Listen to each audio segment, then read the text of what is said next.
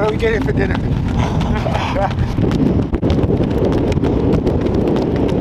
That's pretty specific. Well done, man. Thanks.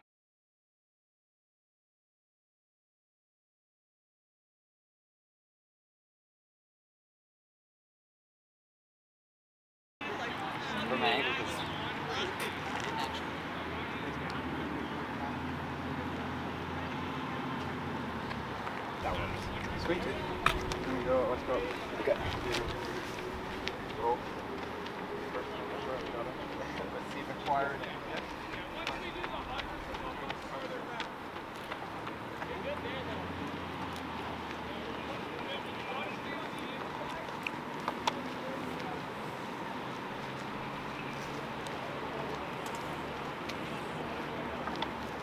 Hey Charles, we're here at the UBC track for a workout. What's the plan today?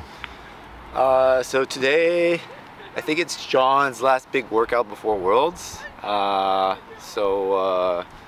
Figured it would be nice to jump in with him. We're doing 4K tempo, and then 2 800s, and then 4x4.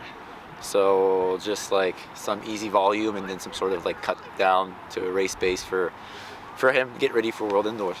Awesome. And then what's your plan? What are you preparing for? Are you racing World Indoors?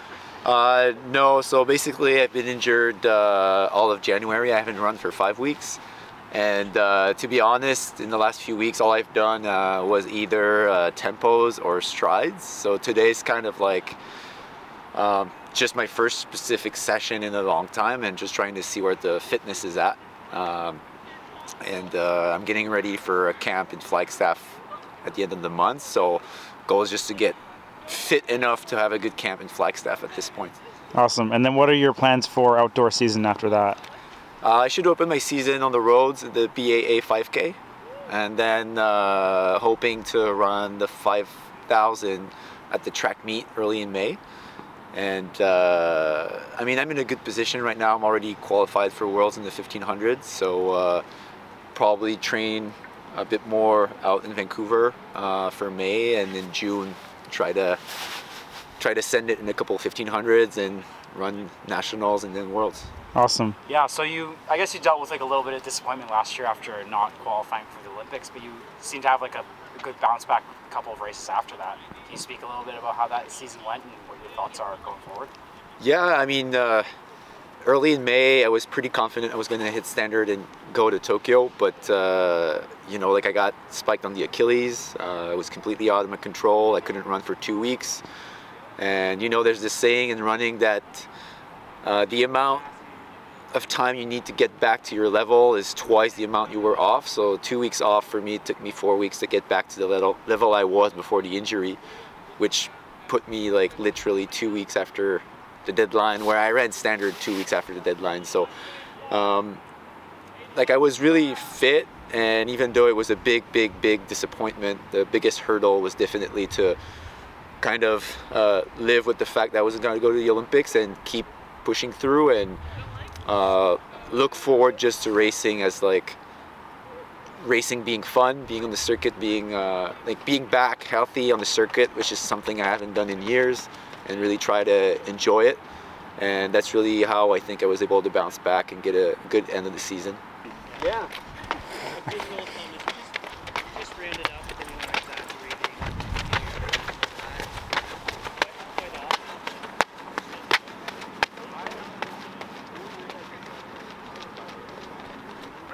Maybe every day. Yeah, that makes sense. We'll probably be about 4. Let me open up one time on count. I would say it's pretty much.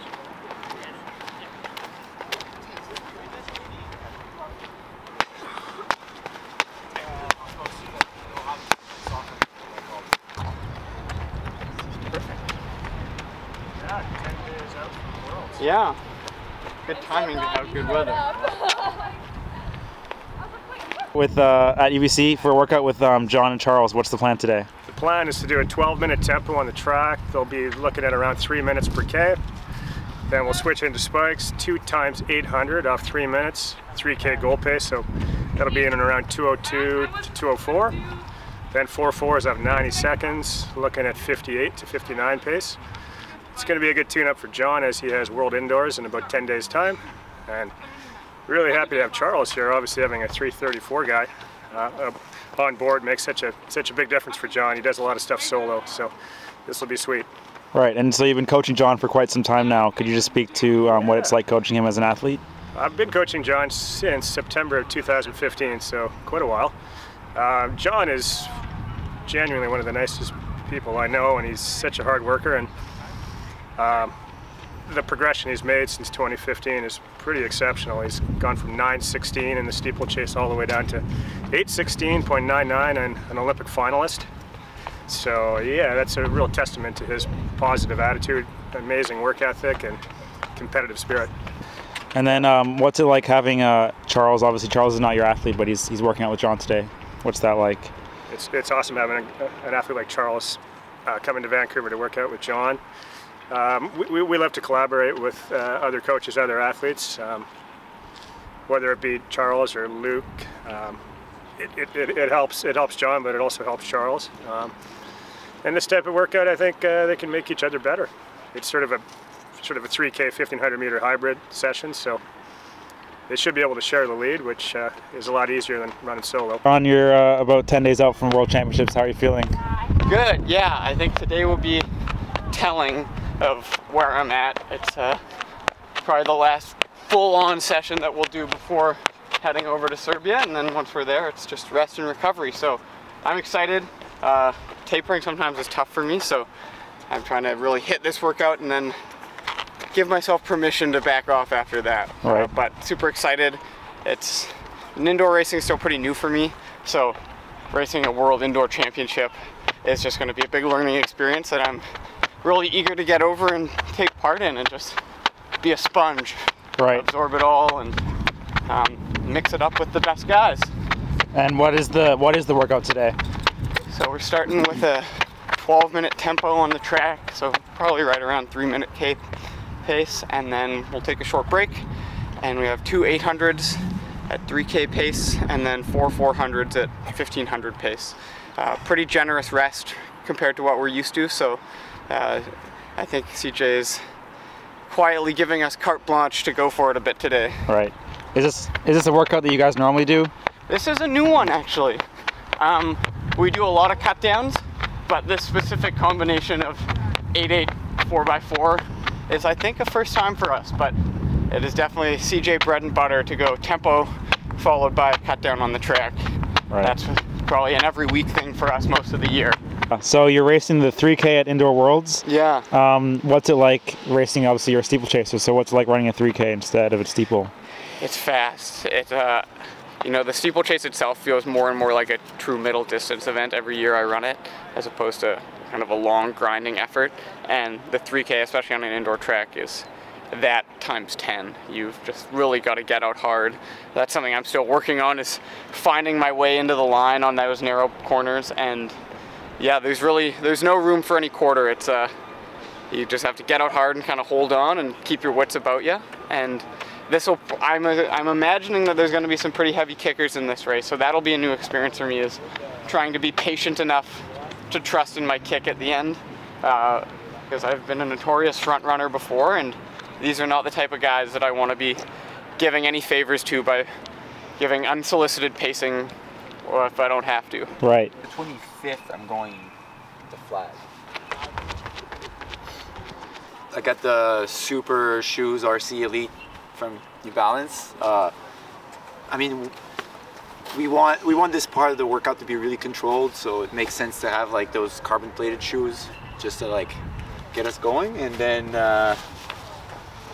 I'll be switching to the MDX for the rest of the workouts. I think it's the best spike on the market. People are sleeping on it, but you know, I'm just gonna keep using them.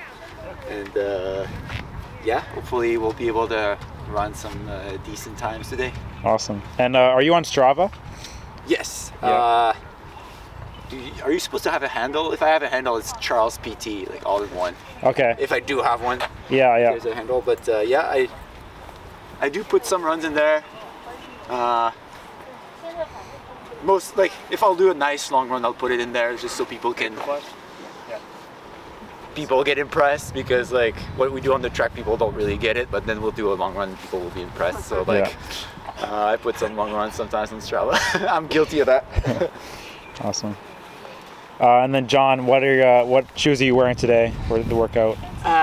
So I just took off my Vomeros, Nike Vomeros, and I'm putting on an old beat up pair of Vaporflies for the tempo, and then I'll switch into an equally old and beat up pair of Dragonflies for the track stuff that's a bit faster. Awesome. I've found, especially this year, as I'm getting older, that I really am appreciating the extra cushion in both my trainers and my racing shoes more and more. I'm not recovering as quickly as I was 5 years ago, and so any little boost I can get. You're still an infant. I know, I can't even imagine what it'll be like when I'm an old man like Charles. 90 seconds. Okay. So once we're at the 4s, the workout's basically done. Quick question for you. Is this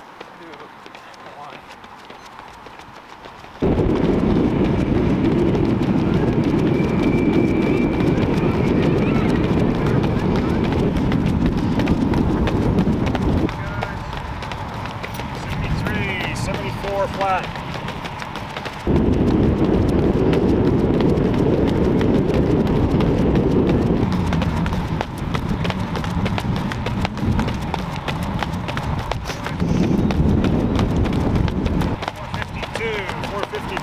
Nice.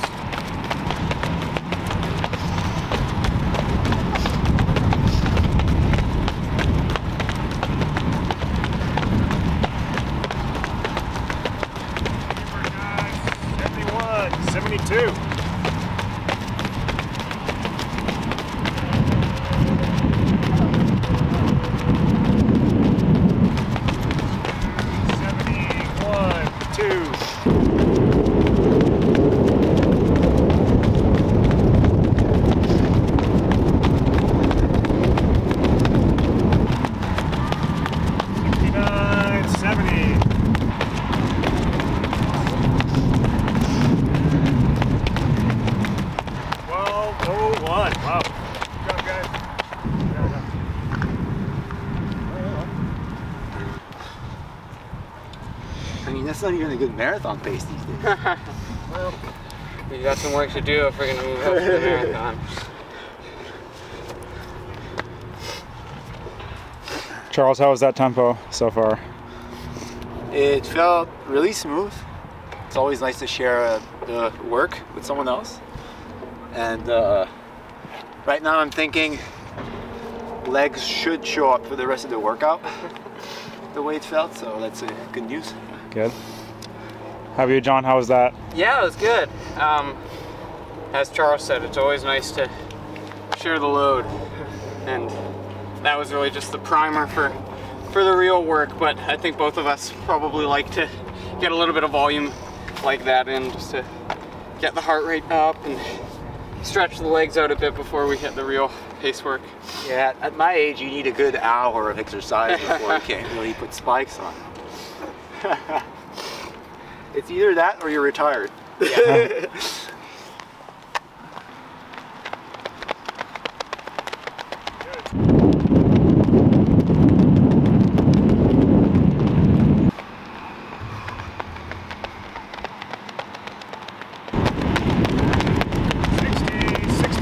Bang on, guys. Great job.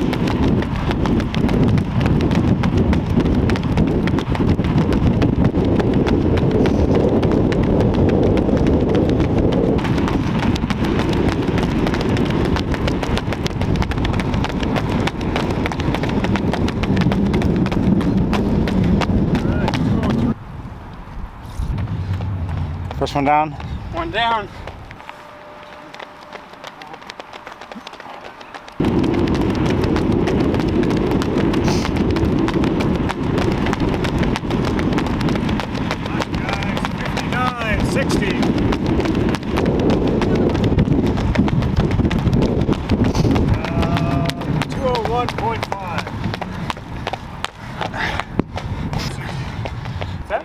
I told John on the last one to just drift on me. Okay.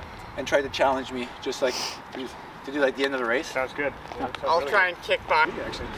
Yeah, I don't know if I've ever run it. I think it's a bit of PTSD. I was cruising some 61s down in Sedona when my calf pulled. That was back in January. So that was January 7th. Okay. So now we're literally like 2 months later. Yeah. Just like, hey, you goddamn motherfucker. You haven't missed a beat. He's back. He's back.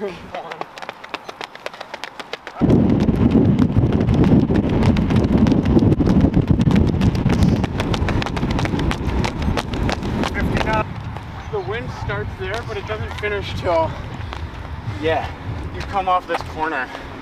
So the third 100 I found is really tough.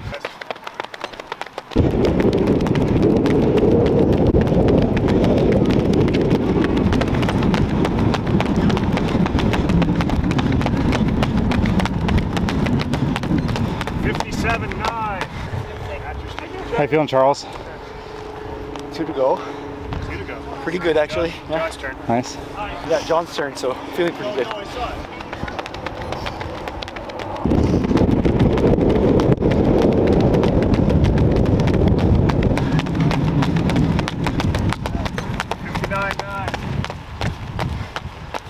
Heel chill.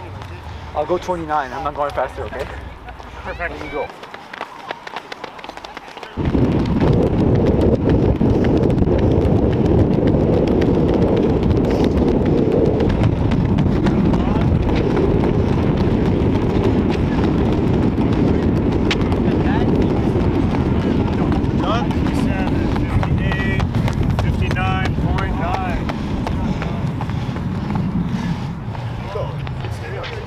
Yeah. Thanks so much for pulling me along. Try and get to the front by 200 to go, and that was my move. Well, then with 150, I saw you flipped another switch and took off even more. You looked smooth. 334. Yeah. That's it. It's in there. Well, how's the workout, guys? It's good. Yeah. It was great having company for this. That type of pace has never been my strong suit, but I wouldn't have even been able to hit what we hit today without Charles to pull me along. Yeah, it was. He's back. Yeah, a lot of fun. I mean, like I said, I have only done tempos and strides to this point, so like to be able to run smoothly around 2 flat for 800s and then like some 57, 58s at the end felt pretty smooth too. I like where I'm at, so I'll get back to doing tempos and strides, and by the time I'll race on the track in May, we'll do some more of this, but this guy's ready for World Indoors now.